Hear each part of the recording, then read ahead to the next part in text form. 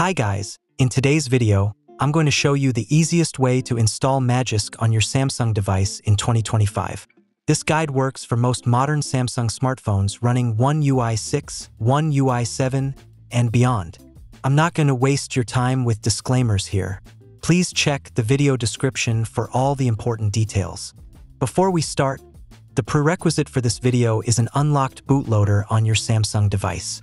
I've already made a video on unlocking the bootloader, so I won't repeat the process here. You can unlock your bootloader by clicking the link provided. Now, let's get started. On the PC, we need to download a few files. The first is Samsung USB drivers, which helps your PC communicate with your Samsung device.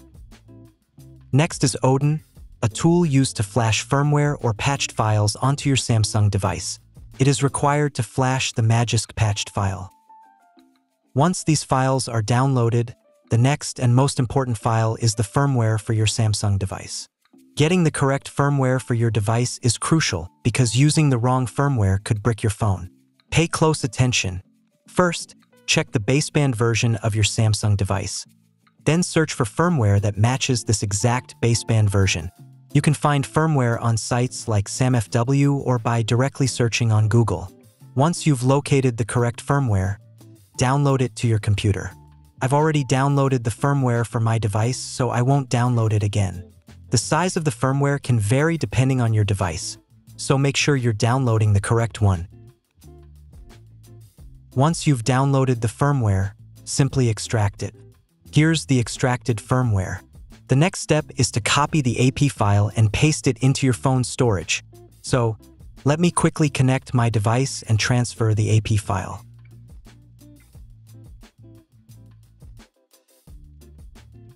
The file is being copied, so let's move to the phone screen.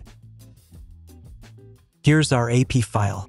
We need to patch this file using Magisk, so go ahead and install the Magisk APK if you haven't already. Let me open Magisk now.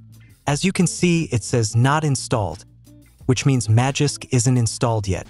So let's proceed to install Magisk and root the Samsung device. Click on Install, then tap on Select and Patch a File and choose the AP file.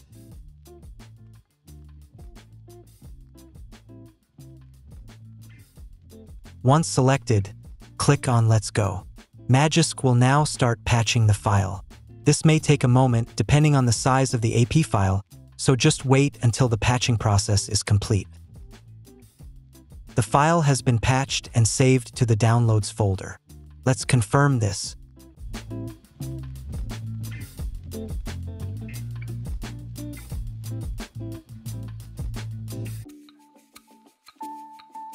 Yes, here it is, our Magisk patched file, which is about 10 gigabytes. Now we're ready for the next step, which is transfer the patched file to the PC. So let me quickly copy the Magisk patched file and paste it into the same folder where we extracted the firmware earlier.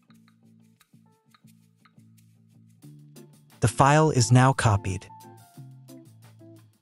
Next, we'll extract the Odin file and install the Samsung USB drivers. After completing these steps, open the Odin folder and launch the odin.exe file. In Odin, click on the BL button and select the BL file from the firmware folder.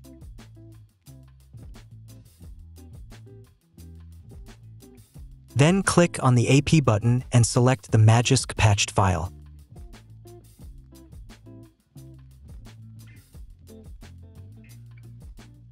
After that, click on the CP button and select the CP file. For the CSC option, you have two choices, CSC and Home CSC. If you want to keep your data, select Home CSC. I recommend choosing Home CSC because it gives you a better chance of retaining your data. Once all the files are added, it's time to put the device into download mode. First, enable USB debugging on your phone by enabling developer options. To do this, go to Settings, then About Phone, and tap on Software Information. Next, tap on Build Number multiple times until you see a message saying Developer Mode has been enabled. Go back to the main Settings menu, open Developer Options, and enable USB debugging.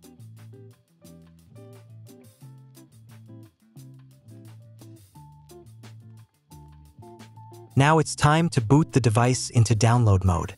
First, connect your phone to the PC and restart your device.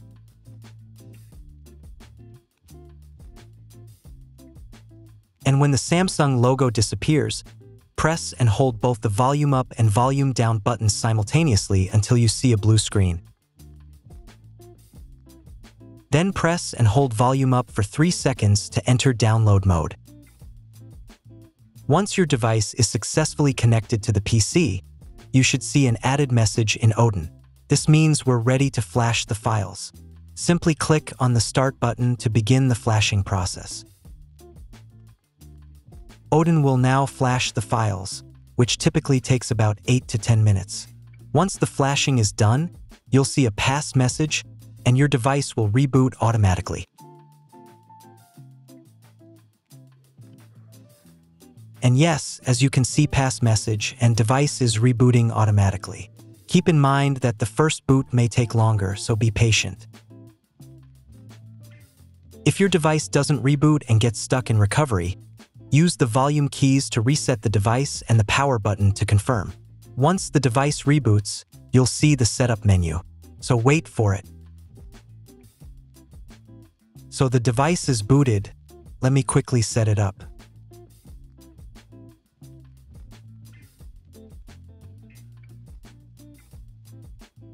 Now the device is booted up and everything has been erased, but you'll notice that the Magisk app is already pre-installed.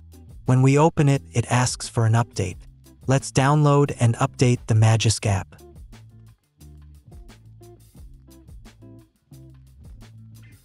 The app is now updated to the latest version. Let's open it again. Magisk is now asking for another update, this time for the boot file. So click OK and the device will reboot automatically. Wait for the device to boot up again.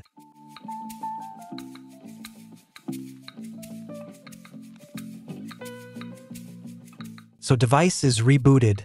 Let's open the Magisk app. And yes, Magisk is now fully updated and isn't prompting for any further updates. Everything is good to go. To confirm that the device is rooted, let's quickly install the Root Checker app. The app is now installed. Let's open Root Checker to confirm root access.